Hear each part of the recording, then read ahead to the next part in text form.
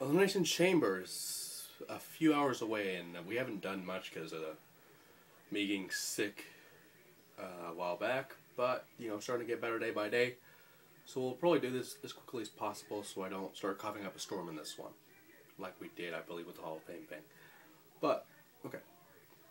I think we've done talked about a few matches here, but we're going to go through them again very quickly. First off, on the pre-show, we have the unlikely duo of Brodus Clay and Tensai versus the returning duo of Team Rhodes Scholars. First of all, the show in Vegas overall with Tensai and Brodus Clay was ridiculous. We finally got to see the return of the Hip Hop Hippo, Albert, but it was still weird. Especially since, you know, during the past few weeks we've been seeing the matches of Naomi and Cameron on main event. And just Naomi overall, Naomi, I don't know why has this gimmick. Cameron, it suits perfectly, but Naomi, I mean, should have been Divas Champion by now, in my opinion. But you know what, it works. So I'm not going to bash it as much as I normally do, because it actually works. As far as this goes, this match I really don't care about. You'll probably see Brodus win this one somehow. They're on a roll as of late. And with the, you know, distance of Rhodes Scholars, I don't really see them winning tonight. But then this is the pre-show, so don't expect it to go that long anyway.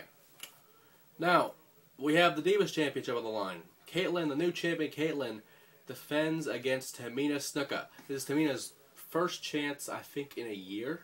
I believe in a year, ironically. Her last title shot was probably at Elimination Chamber against Eve. I think it was Eve, I don't remember. But it was probably Eve.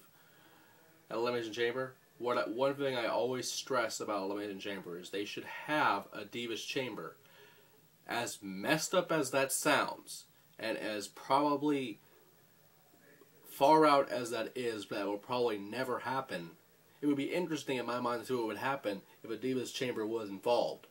Especially with some of the toughest divas, probably, you know, for example, like a Beth Phoenix, a Karma, Tamina, Caitlyn, and just add 2 random ones, I don't know. Maybe Natalya, and add a random one, like Alicia Fox or whatever. I mean, it could work, but I doubt it. As far as this match goes though, I'm actually glad Caitlyn has won the title recently, although Eve leaving was not the good part of it. You know, the Divas Champion has not even been used a lot as of late. I mean, SmackDown for sure, but where else? Nowhere else. Maybe main event, Superstars. Who watches that? But as far as this match goes, to me, I don't think Caitlyn will lose the belt and be a transitional champion. I would like to see Tamina hold the belt, but I don't think that will happen, unfortunately. At least not yet. Now we have the United States Championship. Tony Cesaro versus The Miz, which I think we saw at a pre-show. At the last pay-per-view, the Royal Rumble. Honestly, I don't know why we're seeing this again, but it's a good feud, you know, why not? And The Miz, as of late, on the main event, has been berating Antonio Cesaro overall as a champion, which is ironic because The Miz did almost the exact same things that Cesaro has been doing as of late, leaving matches on getting counted out, arrogant, son of a bitch, I don't know. But at the end of the day, Cesaro will retain the title. I don't think he's ever going to lose this belt. I really don't. And I don't think he'll lose it now. I mean, this is The Miz we're talking about. He is a former United States champion. He is a former Mr. Everything. But I doubt that he will win this match. I really doubt it. Especially with the injury as of late. And again, we have the World Championship.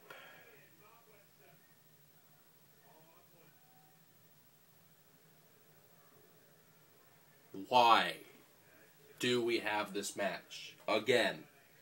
This is Sheamus and Del Rio all over again. I don't care who wins this one. All I care about is eventually Dolph Ziggler will cash in. And I think this is Last Man Standing. I don't really care. I really don't. This is stupid. Speaking of the Chamber, though, we have a number one contendership Elimination Chamber where the winner will face the World Heavyweight Champion at WrestleMania. And, this chamber is actually probably the best in a while because these are former World Heavyweight Champions. All of them in their own right. I don't know if anyone remembers Swagger's, but nonetheless, former World Heavyweight Champions. And like the Rumble, you cannot predict who wins this, so I'll just give my thoughts on each one and see what happens. With Randy Orton, he hadn't been in the tournament match in a while.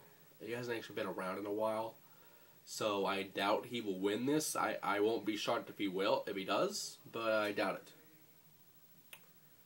Speaking of Swagger, he's in this match, and recently he has brought back Uncle Sebagaya, who does. If you don't remember Sebagaya, you're probably not in the era of the Blue Brothers, Eli and Jacob Blue, aka the Harris Brothers, before they were in TNA, long before they were in TNA. They were never a cup of coffee, but so was there's Sebagaya as Dutch Mantel, legendary Dirty Dutch Mantel, and I'm surprised that WWE has brought him back, especially with the no guns look, apparently, with the racist redneck that we all know and love. This is a very interesting dynamic, though, with him being Swagger's manager, or whatever you're wanting to call him, advisor, maybe, Great American Comrade, I don't know what you want to call him. But with Swagger, he can actually win this. With the return he's had as of late, the push he's been having as of late, out of nowhere, he comes back out of nowhere and has this championship match, or contender match, but championship pending. This is going to be interesting with Jack Swagger.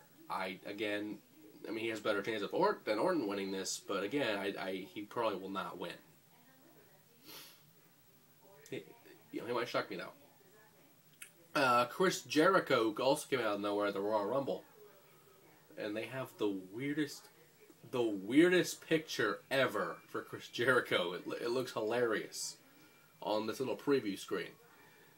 It doesn't even look real. What the fuck is that anyway? But anyway, you just got to see it for yourself. It's hilarious. Anyway, Chris Jericho, with the whole Ziggler thing as of late, he might win this one, and Ziggler might cash in an Elimination Chamber just so we have that match at WrestleMania. But this fucking picture. I'm just going to move on. Jericho might win this, we'll see. Also returning, Mark Henry, out of nowhere. This fucking picture, holy shit. I'm gonna have to click this eventually and not let it be there. Mark Henry, out of nowhere. Mark Henry might actually win this. I would hate if he did, because I do not want a sleeper match for the world title. I really don't. I don't want to see Big Show, Mark Henry. If that does happen, I'm gonna skip that match. That'll be my piss break pretty much. But Mark Henry as of late has been impressive. And he might actually win this. I hope Del Rio retains or something happens. I don't care. No Big Show, no Mark Henry. And finally, the Tag Team Champions of the world, Team Hell No. This might be a time where Kane and Daniel Bryan actually split up. This might be the match that people have been saying, oh, they'll split up. This might be the match that it'll happen. But for all we know, Elimination Chambers are not for tag teams.